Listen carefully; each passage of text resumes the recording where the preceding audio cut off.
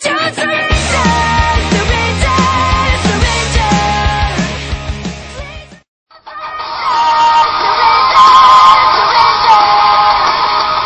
I've definitely received a lot of really great gifts from fans, whether it's something that they've made themselves, like a picture or a poster, or,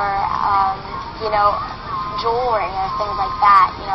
I definitely love my fans out here because they always take care of me. I remember last year I was sick with tonsillitis while I was here, and as a joke I twittered, will somebody please bring me like throat lozenges or something, and almost every single fan downstairs at my hotel brought me medicine, and it was just like, it's definitely like, my fans out here aren't just my fans, they're my friends. They'll take care of me, they're loyal, and I love them so much. I am so honored to be out here with this many fans.